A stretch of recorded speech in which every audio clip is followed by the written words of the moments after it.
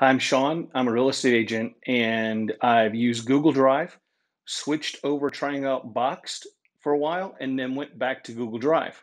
So for more reviews, click the link below. So some of the things that are great about these types of products, the Google Drives, the Box, is that you're able to take your documents with you wherever you go and share them with people outside of your own phone or your own computer platform, whatever it may be, that need a copy. For me, it's great. Send them an Excel file, send them a PDF, send them a photo. Those are what these are really great for, as well as just storing extra documents that don't eat up space on your phone.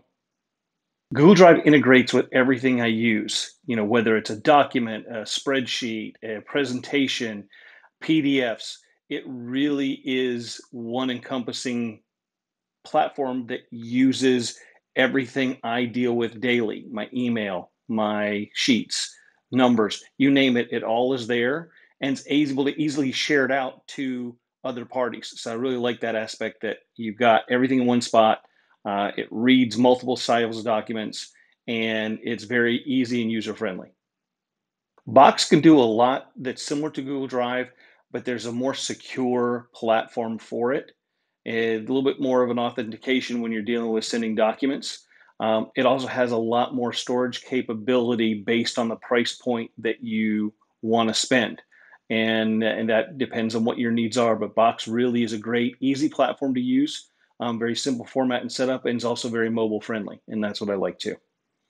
These are probably some of the easiest to get up and running. I mean, Google is extremely user friendly. Everybody, I think, kind of has an idea of, what Google's about and how they work, and it's the same way when you're dealing with Google Drive and all the add-ons they have.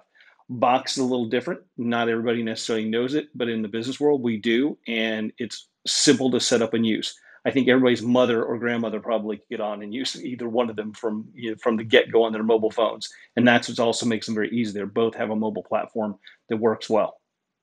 Making a decision on what you want to use and what platform you want to store documents, share documents, is big and key. And the Google Drive is probably one of the best out there because it works on any device.